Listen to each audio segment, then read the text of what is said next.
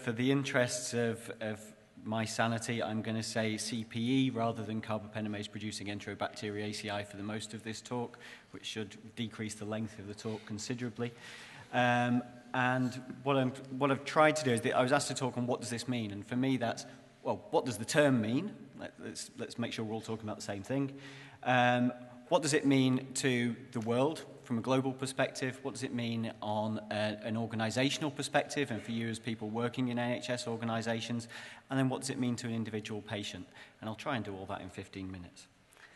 So I'm going to start off with two quotes. The first one is from William H. Stewart. So this was the Surgeon General of the US, as opposed to William G. Stewart, who presented 15-1. So entirely different people. So separated by 46 years.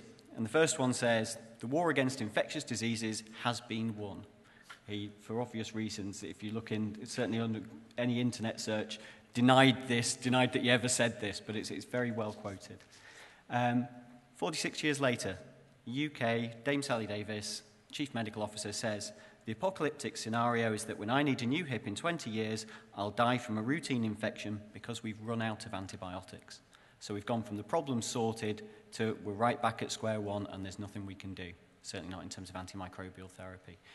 And in many respects, the most obvious candidate for the organisms that she's talking about there are CPE, because never mind 20 years, we've almost arrived at that point now. So let's start with the basics. What is CPE? So I will say the word, Enterobacteriaceae, is the Greek for gut bacteria. They're groups of organisms that are carried by absolutely every one of us in these audience. Your gut is stuffed full of these. And that's the normal case, that's as it should be. They help with digestion, they produce vitamins. They're a good thing to have there. It includes things that you'll have heard of, such as E. coli, Klebsiella, but there's a whole list of 30 or 40 different organisms within this group, and they can cause infection. So normally if they're in your guts, they don't do any harm. If they get into the wrong place, they can cause problems. Most common cause of UTI, of urinary tract infection, would be E. coli. If you were to rupture your appendix and these things get into the wrong place, again, they'll set up infection and they can cause sepsis. Big cause of infections, generally within both the community and within hospitals. So what's a carbapenemase? What's the C of CPE? So a carbapenemase is an enzyme that's produced by bacteria which breaks down all of the antibiotics that are derived from penicillin. And you might think, well, how much of a problem's that? Well, if you were to look in the hospital that I work in, which is probably fairly representative, about half of all the antibiotics that we prescribed are derived from penicillin. So in one fell swoop, you've taken all of those out of the equation with these organisms. Never mind in the community where these antibiotics are also used. The DNA that codes for these enzymes can flip between different bacteria. So not only can the organisms spread, but the mechanism of resistance can spread between different organisms. So there's a sort of slightly different paradigm to some other organisms. And just to complete the picture, these organisms are often resistant to lots of other antibiotics. So not only do we take out that 50% of antibiotics that we're prescribing, but we might take out quite considerable other chunks of our antibiotic prescribing as well. I'm not going to be testing you on any of this later, but just to point out that there's a lot of these different enzymes about there. This is not one specific thing that we're dealing with. This is by no means a comprehensive list, but there are 30, 40 different types of carbapenemase. Some of them are very commonly found, some of them less so. And there's about 5 that have been shown to have international spread, and they're throughout those different classes of enzymes. And the reason that the classes are important are because there are different therapeutic options for organisms carrying carbapenemases within those different classes. So we've heard just about MRSA, we've heard about C. diff. So what's different about CPE? Why is this a concern? And we've done brilliantly, as we've just heard, with MRSA and C. diff. Why aren't we going to do brilliantly with CPE? Well, it's different in just sort of some fundamental levels. So I've already shown you that Enterobacteriaceae are a massively diverse group of organisms. So it's a diverse group of organisms. They're related to each other. And they carry a range of different resistance mechanisms. So you've got 2 different variations in there already, and you can obviously multiply the 2 together. So it's a really, really heterogeneous group. So there are differences in there amongst the epidemiology. If you were to look at where these different organisms appear across the world, some are common in America, some are common in India, some are common in the Middle East.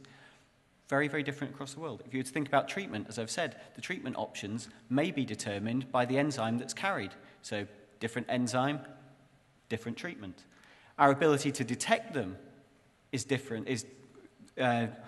difficult because of this heterogeneity.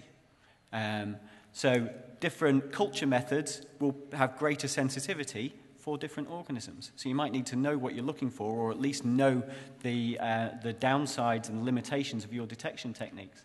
Some of the organisms survive better in the environment than others. So if we're thinking about hospital infection control, again, we might need to think about different strategies for different organisms. If we compare that to MRSA, MRSA is one species of bacteria with predominantly, 90-odd%, one mechanism of resistance. So it's a very, very different paradigm that we might have to get into when we're thinking about how we deal with these organisms from a diagnostic, a therapeutic, and infection control sort of strategy. And I think that might lead to some of the difficulties that we experience. What does it mean in terms of what we've seen across the world? Well, this is a series of slides, a series of maps of Europe, geographically as opposed to politically now, sort of post-Brexit. And what they show is that really the rate of carbapenem resistance, and it goes from very little in dark green through light green, yellow, red, and then dark red. As we grow up, the greater proportion of resistance that's seen. And there's two things that I think that you can see, or a number of things maybe that you can see on these. One is if you look at Italy in those first two slides. So Italy's gone from light green to red. So hardly any at all in the 3-year period to considerable amounts. Very, very dramatic. Similarly, if we look across as a whole, you'll notice that certainly going from 2008 to 2014, the number of countries that are now light green as opposed to dark green, so maybe just starting to teeter upwards in terms of their prevalence of resistance, is increasing. So although these organisms are mainly centered in Greece and Italy currently, there's certainly the beginnings of spread within the rest of Europe.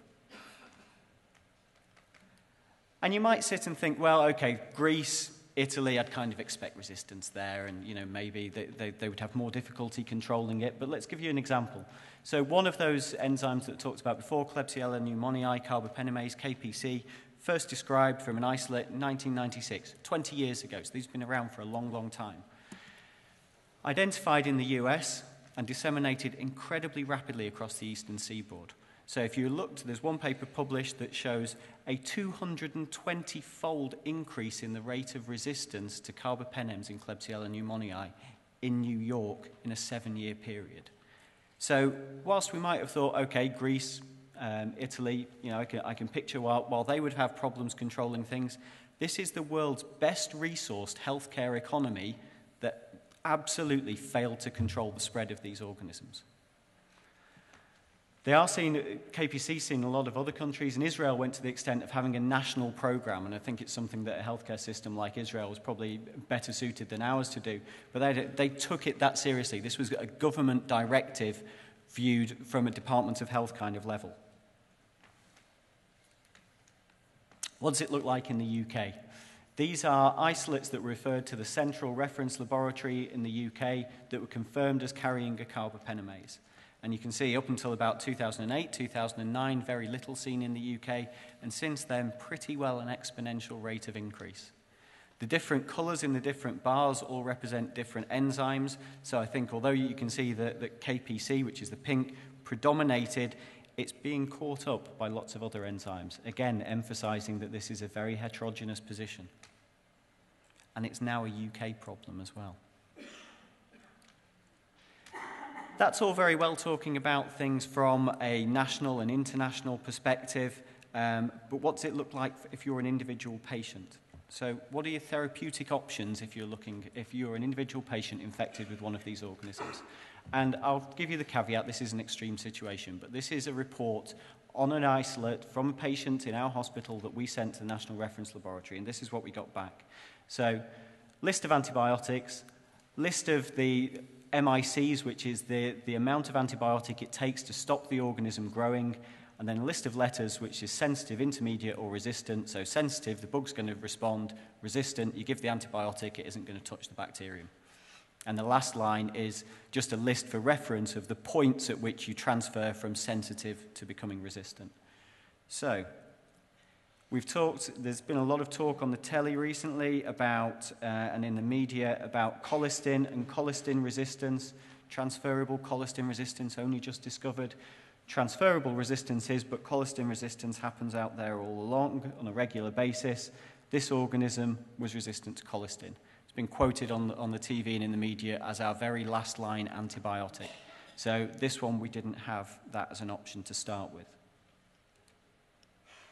There are only 2 antibiotics on there to which this organism is susceptible. So 2 antibiotics which if we gave to the patient, hopefully the patient would respond. And those are gentamicin and tigecycline. Tigecycline is not an appropriate antibiotic to give certainly on its own in sepsis. And gentamicin, although it doesn't penetrate all the tissues that you might want it to, and it's a toxic antibiotic. So neither of those are particularly great choices, but they're the only 2 that we've got.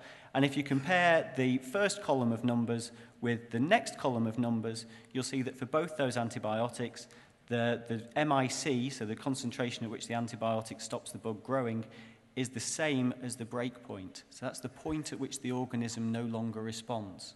So both of these antibiotics are 1 step away from becoming resistant in this organism. So effectively, it's 2 steps away from becoming resistant to everything.